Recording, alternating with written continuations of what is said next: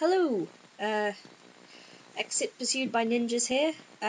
You may be wondering about the logic of this really fetching hat.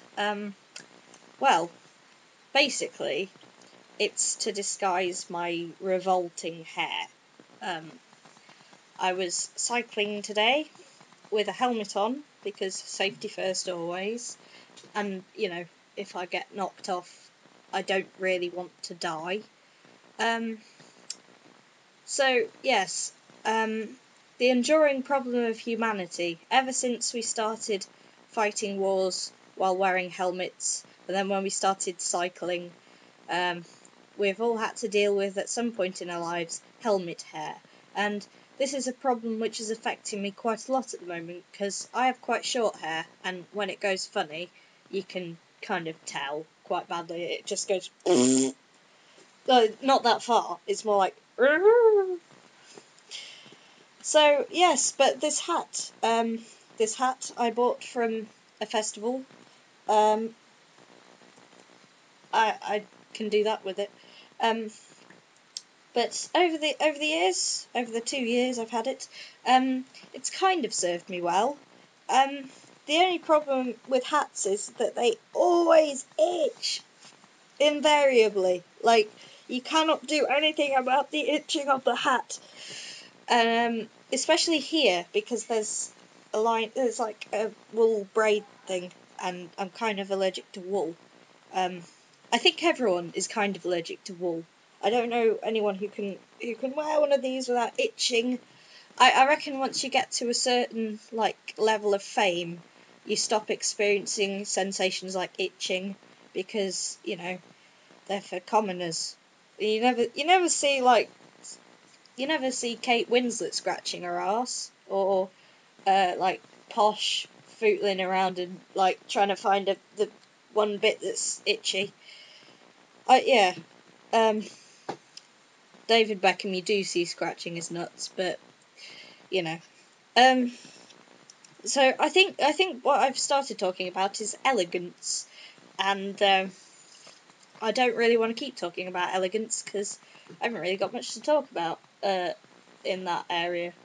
I suppose, once you become a certain way, you acquire elegance. I think it's something similar to being gentlemanly. It's at what point you stop being called a bloke and start being called a gentleman or a gent. I imagine that's when you start shopping in Jack Wills. Although I fucking hate Jack Wills, because if you've ever been in there, it's full of books, right? Books everywhere. You can't buy the books, they're just there for decoration. In fact, they're all stuck together. Nobody's going to ever read those books ever again. And, it's just so fucking self-conscious. When I went in one in Nottingham to sort of...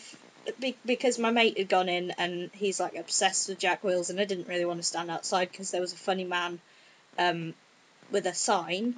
And yeah, I went in and I thought, bloody hell, because it's like there's wooden floorboards and rugs, and everything's laid out on a big chest, and then there's a reindeer on the wall with stuff hanging off it. It's just ridiculous.